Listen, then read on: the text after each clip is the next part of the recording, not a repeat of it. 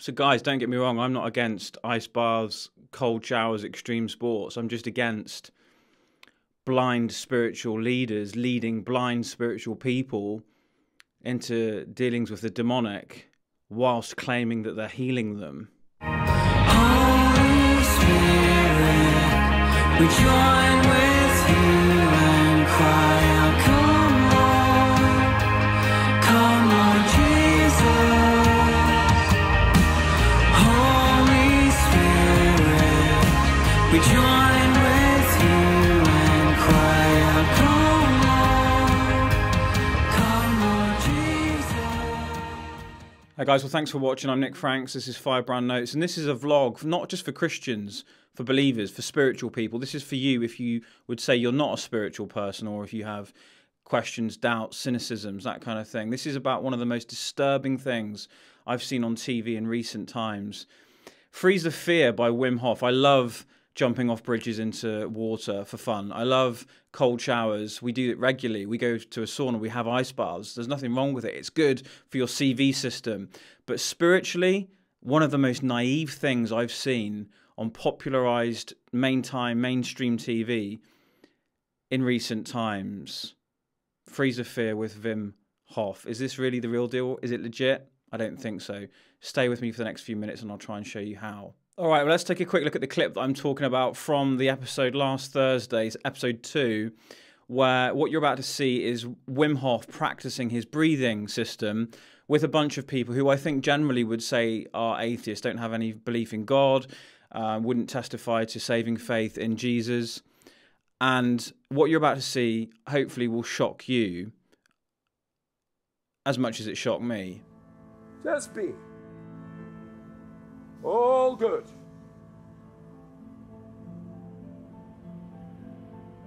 Squeeze it to your heart. And 3, and 2, and 1. And let it go. Round number 2. We go deeper and deeper and deeper and deeper. Fully. Letting go. Anybody can do this. Fully in. Letting go. Tingling, lightheadedness, whatever you feel is different. Breathe into it.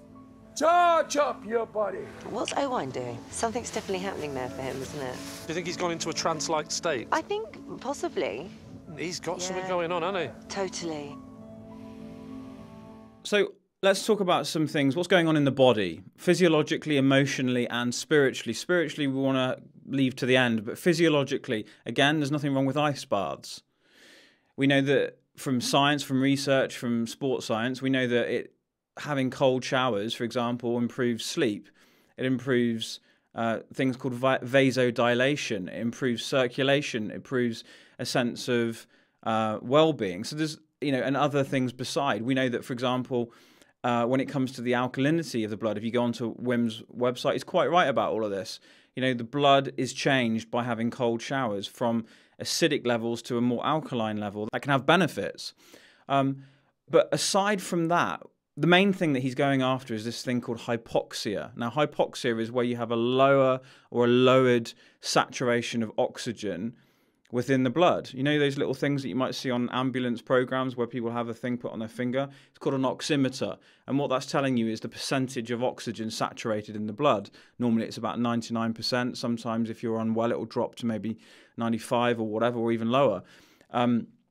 When you're seeing Wim in this breathing technique, it's inducing a hyperventilating, which results in a form of hypoxia, a reduced level of oxygen in the blood, which is why there are physiological responses such as tingling.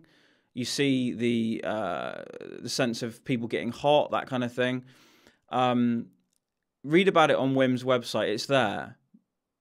No one's denying the physiological here. The question is, what then happens? So emotionally, you see people breaking down. What's going on? And it's deliberate. They say that. This is what we're trying to do, guys. We're trying to get into this deep place. I'll talk about that in a minute. So there's the physiological, emotional, and then we get to the spiritual. And I want to just say simply, what's going on here? God only knows what's going on here. Okay. Mum's here. Mum's here. She's here. I know. I can see it. Do you feel it? I know.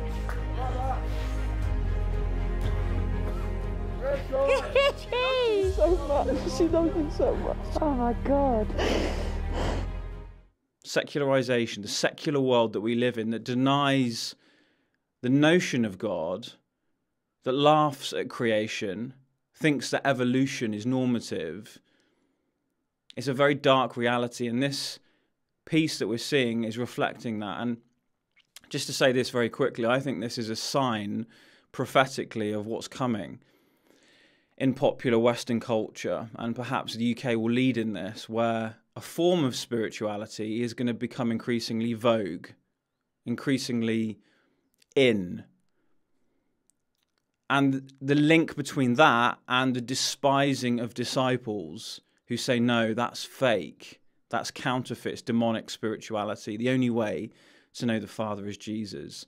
So you'll have a rise in the swelling of popularized forms of fake spirituality at the same time as an increase in despising of true disciples of Jesus. We are here. We are getting to the core. 3. Julian. Letting go. Last one. Here he comes. Julian. Letting go. And stop. All good. All good. All good. A comment really for Christians more than non-Christians. I want to avoid the temptation to go off on this too much, but you'll probably recognize some similarities between some of the physiological, even emotional responses you're seeing in the clip I've just shown you with hyper-charismatic Christian churches, where I believe the gifts of the Spirit aren't taught properly and where an unhealthy balance is put on experience. Very similar. Look into the Kundalini spirit. I encourage you to do that. I'm not going to go off on that. Maybe that's a separate vlog. The Kundalini spirit. Dodgy. Yes, babe. And it's inside of us. And we can get there. Whenever we want, we are able to go to the depth and retrieve what is hidden. To bring it to the surface. Anxiety, deep emotions, trauma. Let's look at some Paul quotes because these are quite telling. First of all, from the celebrities, and I'll talk a little bit about some Paul quotes from Wim's website. First of all, these are things that are said by Wim to the celebrities and then some celebrities in response. One way or another, we'll get there. Wim talks in kind of monosyllabic, brusque way, and it's quite entertaining. It's very lovable in some ways, but one way or another, we'll get there, guys. Get where, Wim? One way or the other, we'll get there. Where is the destination? And there's something of prophetic irony and truth in this. Of course, if we're talking about approaching the spiritual or the eternal, all of us will get there one way or the other. We need to be clear about what we're hearing here, what's being said, what's being communicated. Does he even understand what he's saying? We're all here to look after each other. Really? Well, are all sheep in a flock looking after all the other sheep? No. Can sheep look after other sheep? No. What do sheep need? Sheep need a shepherd. Sheep need a pastor. Sheep need a guide. I've never experienced anything like this before, said one of the celebrities. And I bet you haven't if you're living in an atheist, secularized world that denies the spiritual, and then you're being led by a fake blind guide into a spiritual experience. Of course you're having new experiences. Thank you, Wim. Appreciation, gratitude for blindness. Appreciation and gratitude for being led to the cliff edge. This is from the celebrities who think they're experiencing legitimate spiritual wholeness, healing, that kind of thing. And then finally, you don't have to understand what's happening. You just have to feel it. Well, that's the mantra of a generation if ever I heard one. Don't worry about understanding. Just leave your brain back with your clothes in the locker and just go based purely on feeling. It really is a narrative of a generation. Finally, there's one more, and I won't use the expletive. This is no BS. This is the real thing, says Wim Hof. Again, there's no doubt this is real. The issue isn't whether this is BS or real or not, or authentic or not. It's to do with what is the source. This is the spiritual blindness. This is the death and dearth of spiritual authority that Wim Hof, Russell Brand don't have to guide people into truth. The issue is not whether something is real, it's to do with what the source is. Let me give you some quotes from Wim's website. Over time, this is to do with the essential worldview that is completely wrong, and this is what the devil is banking on. If you're not a Christian, this is what the devil wants you to believe. Over time, we as humans have developed a different attitude towards nature, and we've forgotten about our inner power. Wim Hof, Russell Brand, et al. Want you to believe that by looking deeply within yourself, you will find salvation. You will find healing and wholeness, restoration from trauma, eternal salvation. It's a polar opposite message to the gospel, which says, repent now, rely on Jesus, life, death, resurrection, his blood, because he loves you, looking outward to a saviour, a Lord who we want to submit to. Naturally, we don't want to do that. We don't want to rely on a saviour. We want to be the saviour. So Wim Hof, in our inner power, that's going to heal you. That's going to save you, isn't it? No, this is blind spiritual leading. Just finally, practicing the specific breathing exercises of the Wim Hof method will release your inner fire. Again, prophetic, ironic truth. This is the worldview difference, and I want to finish with this in just a minute from 1 Corinthians 15. If you've not heard of that, it's a book of the Bible.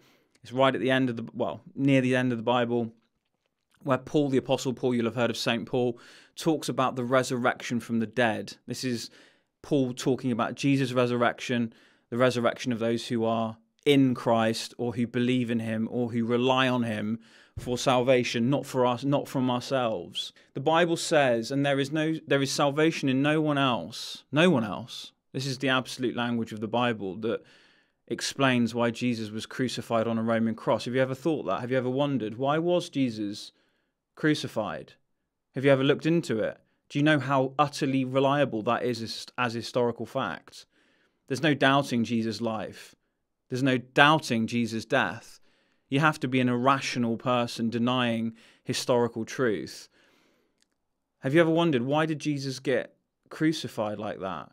It's because he used language like this, and there is salvation in no one else, for there is no other name under heaven given among men by which we must be saved. This is in the book of Acts. This is Luke, the doctor, the physician, one of Paul's traveling companions, recording what Paul had said.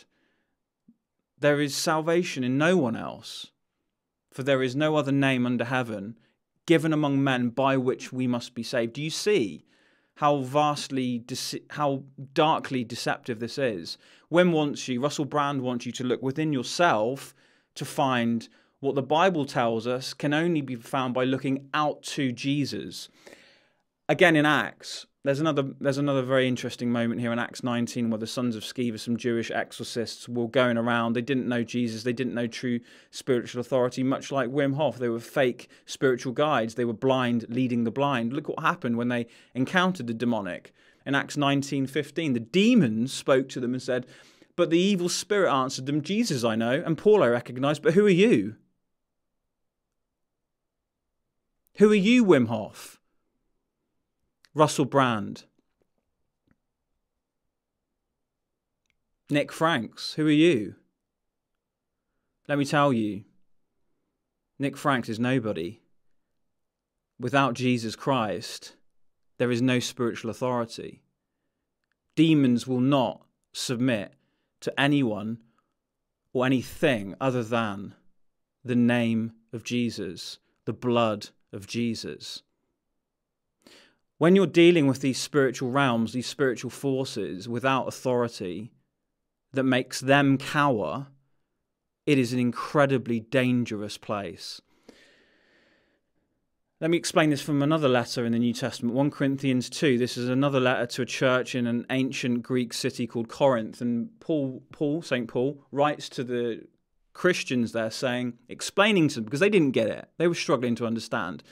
The natural person does not accept the things of the Spirit of God, the natural person, for they are folly to him, and he is not able to understand them because they are spiritually discerned. Again, the spiritual discernment is never going to come by looking into ourselves. Spiritual discernment only comes by looking out from ourselves to a loving Saviour in submission and in faith, who then graciously, mercifully opens the eyes of our mind to be able to comprehend and discern.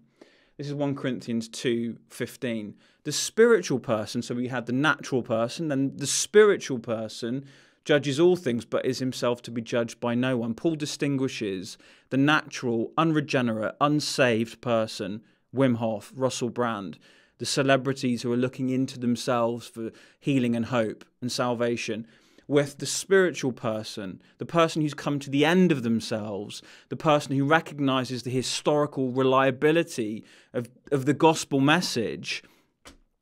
That's a spiritual person. Woe, but by the grace of God go I. That's what a spiritual person says. Thank you, Jesus, for saving me. Thank you for suffering. Thank you for your shed blood. Thank you for your righteousness that only comes through surrender. Finally, words of Jesus, John 14:16. Again, this is the language that gets people crucified. Jesus said to him, I am the way and the truth and the life. No one comes to the Father except through me. Wim Hoff needs to hear this. Russell Brand needs to hear this. Gabby Logan, Lee Mack, all the celebrities, everybody on the face of the planet needs to hear this. Nobody comes to the Father except through me, says Jesus, except through Christ. The breathing was really powerful for me, and I was starting to get very vivid images and feeling physical sensations that were quite profound. And then I had this unbelievable sensation of kind of overwhelming love that was coming from Tamsin's mum. Just saying it sounds, ridiculous. And, I don't know Tamsin's mum. I didn't know Tamsin a few days before this. I was just absolutely moved. I had to go and tell Tamsin that her energy was in the room, and it was overwhelming. No bullshit. The real thing. Thank you. Thank you. Thank you, Wim. I was touched very much by watching Gabby Logan. I presume an atheist, not a Christian at least, go into a breathing session with Wim Hoff, barely knowing somebody, half an hour, whatever later, through this demonic exposure. And it is spiritual, it is demonic. Anything that's not in Christ is demonic, is antichrist. Weeping, sobbing deeply, communicating on behalf of her friend's dead mother. What is going on here? After that, understandably, what needs to happen? Well, anybody that's had an experience like that, demonic or otherwise, this is the naivety of approaching the spiritual in this way. What's needed? Well, pastoring's needed. Shepherding is needed. Leading. Spiritual oversight and wisdom and discernment. And to see Gabby very, very obviously affected, as were all of them. But perhaps Gabby more than any other, perhaps because I like football and watch sport and appreciate the way she leads in that way and presents in that way, to see her naturally looking around for pastoral help and to then go into a one-on-one with Wim. My heart broke. Your heart should break if you know Jesus as the only way, the only truth, and the only life. This is profound spiritual deception. Gabby needs Jesus. The only way her heart will be healed, the only way she'll know the Father, she doesn't even know that she needs the Father, is through Jesus. Spiritual leadership that recognizes that. that points people to Jesus, not to ourselves, that points people to the Bible, not to the ways and wisdoms of the world. Even my slightly cynical mind knows that this is going to do them the world of good. Yeah. They're going to feel great today. Definitely. When you see them having an experience like this. When I see them lying on the floor and bawling their eyes out, do I want to have a go? Not have a go, but like, you must go, like, something is happening. Definitely something And sometimes you don't need to, like, understand what's happening. You just got to feel it. Yeah. And I think that when I see things like this, I'm like, I'd rather have an experience that I can feel than one I can understand. Because that's more important. Wow. Blind guides, charlatans, masquerading as pastors, spiritual guides, when they are themselves blind. How many people tune into Russell Brand's podcasts or vlogs or whatever to receive?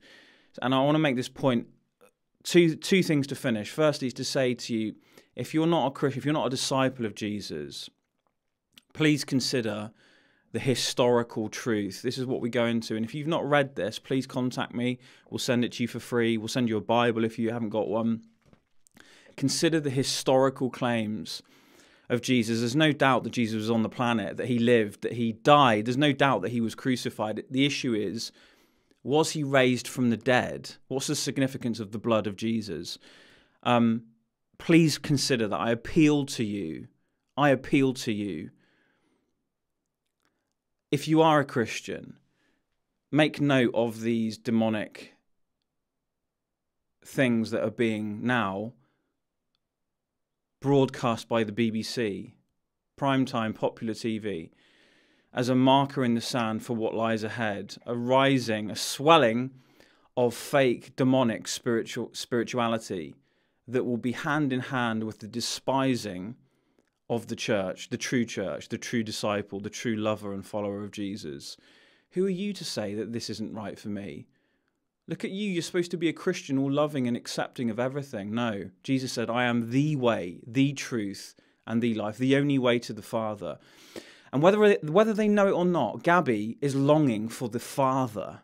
She's longing for her heavenly Father, as are all of the celebrities in this piece, including Lee Mack. And so it's vital that those who have true spiritual authority, that passage in 1 Corinthians 2, that we speak up, we communicate clearly. And if you're not a Christian, I hope this helps you.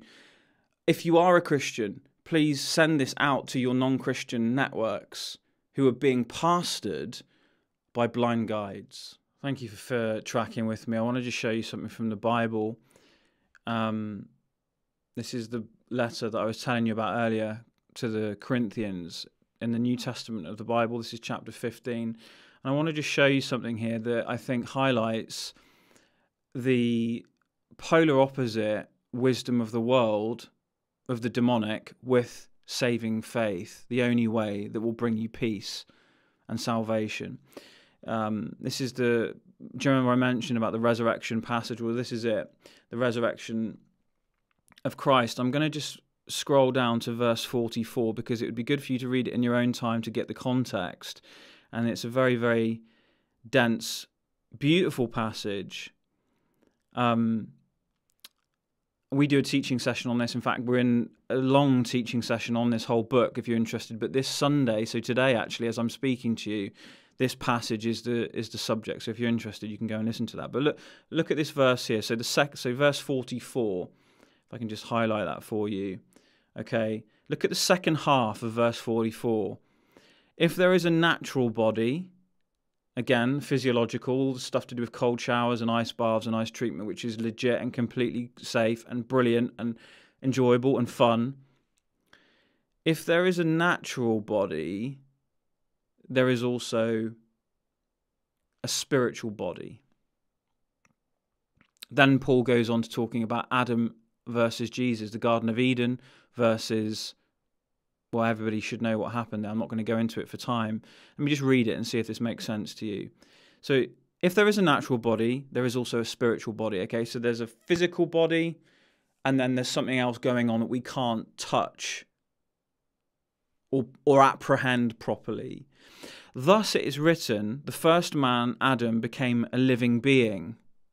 or the Greek word there is soul, meaning soul, which is what we're talking about and thinking about in the context of Freeze the Fear with Wim Hoff. People's souls, people's eternal souls. The first man, Adam, became a living being. The last Adam became a life-giving spirit. But it is not the spiritual that is first, but the natural and then the spiritual. The first man, that's Adam. We're all in Adam naturally at birth. You might have heard of something called original sin or total depravity. You know, we're all inherently sinful, regardless of how well we think we may live. You might look at some person and think, well, he's an evil person. I'm not like that.